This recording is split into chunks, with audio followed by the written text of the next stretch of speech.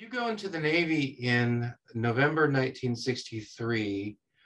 The ship that you are on, the USS Hanson, a destroyer, first is off the coast of Vietnam in mid 65, which still that's pretty early in the Vietnam War.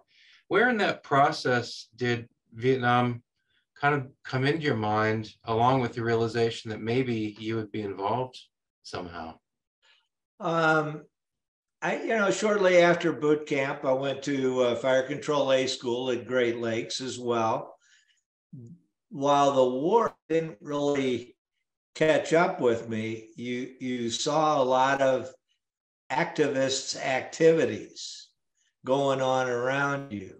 Outside the base? And outside the base, you go into Chicago, and I never was treated as I can recall poorly in Chicago, because you had to go in your Navy uniform, or anywhere I went, we were always able to have a good time and meet girls and do whatever we had to do.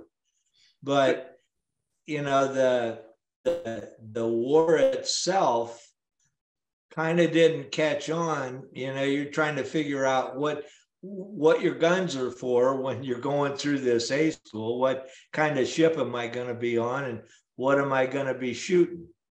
So that's what kind of started creeping in my mind. You said you saw anti-war activity in Chicago already in 1964? It was just a kind of a, you'd listen to the news and you would see protesters around. Oh, I've never interfaced with any protester. right, yeah. I recall once I was in Vietnam, I wrote a letter to the local newspaper about all of the protesting that was going on, and something to the effect that, we're over here trying to protect the country and protect the democracy. And, the people back home are just, raising all kinds of cane about it. When you leave San Diego and you're headed across the Pacific, then in mid 65, you're making stops along the way. Did you know that you were going to duty station off of Vietnam, or did you think you were just going on a traditional Westpac? Well, I, not knowing what a traditional Westpac was, there was a lot of talk about going to Vietnam, but the war was, the missions at that time in 65 were scarce. Right. So our engagement, just from a shore battery standpoint, were not, they were few and far between, and it didn't really catch up to me. I think I mentioned that we did have a junk approach the ship, and guys on the junk had rifles. They started shooting at us. Nobody on the ship was hit, but it didn't take long for us to pull away from them and then to blow them out of the water. And that was the first time that we really experienced anything like that. The shore bombardments, we, there were some shore batteries that were firing against us, but from what we could tell, we were out of range of their batteries. Part of the missions that we were tasked with, being a destroyer, was to follow the aircraft carriers. And anytime they had a launch, of their bombs, they would go into a launch position, would follow them. And then when the planes came home, we would have to be there for search and rescue if any of the planes went down. And, probably the first time we went into that battle mode, if you would, because it was general quarters. It dawned on me that some of these pilots might not come back. Because they're going over there on bombing missions and they might not come back. And then what really set in is the very first time that we were firing our guns at shore batteries. You're thinking, well, we're out 5 miles from the shoreline. You can't really see anything, but the spotters tell you what you've hit, and what your firing mission was, and you hit your target, or they tell you up 2% or whatever it is to get right on target. So that's when I realized that there were people over there that our guns were killing. I felt bad about it. Not much I could do but follow orders and shoot the guns from my GQ station. We couldn't tell whether they were Marines or Army. They were our personnel on the ground looking for some kind of support. And sometimes they had plane spotters, right, and sometimes they had ground spotters. Most of the time it was ground spotters, but occasionally we would see a plane spotter would come in, and one of the spotters said that our ship was right on target every time. So, which was a compliment to the gun crews and so forth. But that's when I realized that this is not going to be fun. As part of your job, were you actually able to hear the forces on the ground who are calling into the ship? Did you actually hear them, or did you just get the order from an officer who's listening to what the ground troops are saying? I could hear them. I had a couple of different GQ stations. One of them was the computer operator. These computers were analog computers, a big gray box with dials and cranks and things on it, that you had manual inputs.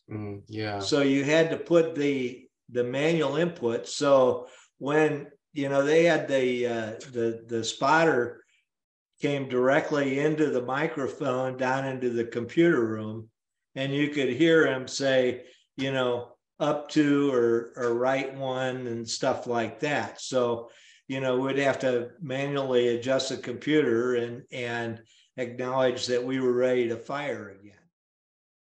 You're getting these messages, the ground troops need support. You send the shells out, and sometimes you'll get feedback, right on target, and so you get that, but then the firing stops, and I always wonder about, sort of the psychological transition, or I'm just interested in the psychological effect of that, because it's maybe a little bit like, the B-52 bombers, where they are managing a lot of power, and they're commanding this power, and the bombs are falling, the shells are going out. It's having an impact on the people on the ground, but in their case, they're very high up. In your case, you're out to sea. And I wonder, even though you're part of the war, is the war kind of always a little bit of an abstraction, because it's kind of always out there, it's 5 or 6 miles away. Does that make sense? Is it Yeah, it like does. It that? does. Yeah. You know, it doesn't get personal until something happens uh, to the ship, and we took fire a couple of different times, and one we were fired upon by a shore battery, and they were pretty darn close, Hmm. and the shells were uh, hitting in the air. Shrapnel was bouncing off of the director, of which my general quarters station was half and half. But I was sitting in the director, and all of a sudden I hear this boom, and the bunch of rattling on the outside, and I said, "That was close. Yeah. That was really And close." are these shells coming from North Vietnam? Were you off the coast of North Vietnam at that time? I can't remember which coast. I believe it was North Vietnam, because they had the heavier batteries up there. But Sure. you know, it was then I realized that that thing was close, Wow. and fortunately or hopefully nobody was hit by the shrapnel. And what was the response? Did your ship return fire? Did aircraft go in and bomb that site? Do you remember Oh, what we the kept response we was? kept we kept returning fire. I believe they had a spotter near there, so we were firing on that spot, and then it stopped. Oh, So whether we hit them or they just said, "Well, all right, we got a close one there. We'll stop firing." back off. Did you ever set foot in Vietnam itself? Did your ship ever, tie up? I think you mentioned that you tied up once in the Saigon River, or at least once in the Saigon River. Did you ever, set foot actually on the soil of South Vietnam? Yeah, yeah. They let us off to go to the to do a little bit of liberty In Saigon? in Saigon. Yeah, and then once we were there, that's when we were exposed to Agent Orange. You know, um, yeah, it had this terrible smell in the air all the time we were on shore, and I didn't. I had no idea what it was, and I didn't feel unsafe or anything like that when we were at shore. But you know, when we were pulling back out at sea again, you knew that you were at general quarters and that you had to be ready for anything. But In the Saigon. The Agent Orange caught up with me later on in life. Well, right. So when we think of Agent Orange, we think mainly of guys who are out in the boonies, but was it because they were spraying the foliage along the Saigon River? Is that That was part of it, yeah. And the other, um, we were exposed a couple of different times, but that was the big thing. And they call them blue water. They got initiative going on right now for blue water sailors who were exposed to Agent Orange, and our ship was one of them.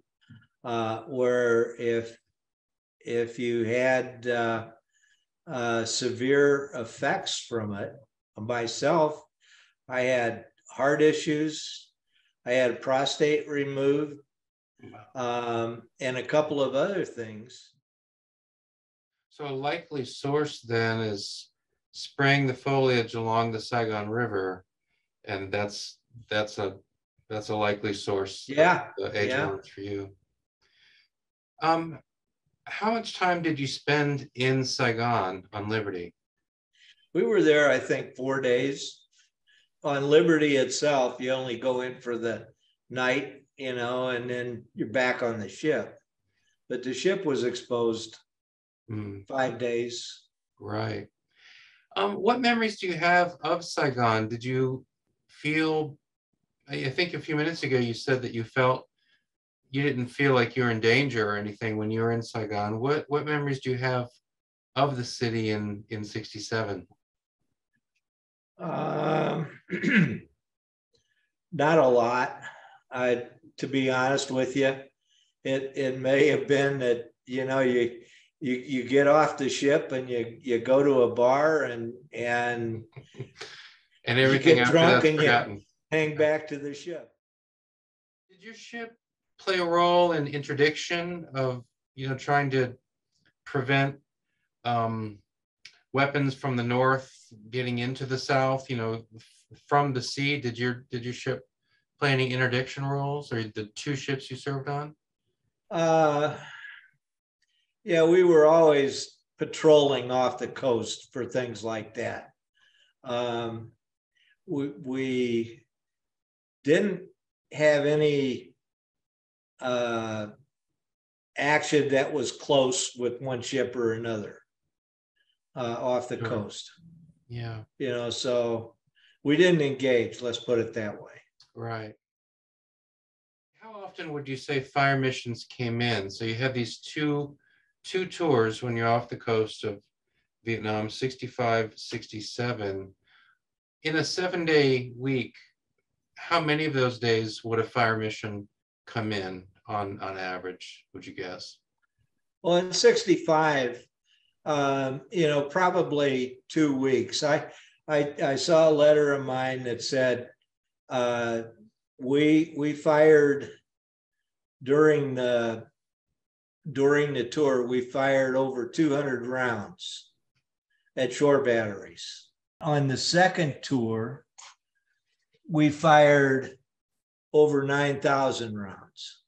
So the first tour, we didn't fire a lot of ammunition, 5 or 6 times, maybe once every week or once every 2 weeks, we would do a shore bomb mission. But most of that time was either patrolling the coast or following a carrier doing search and rescue.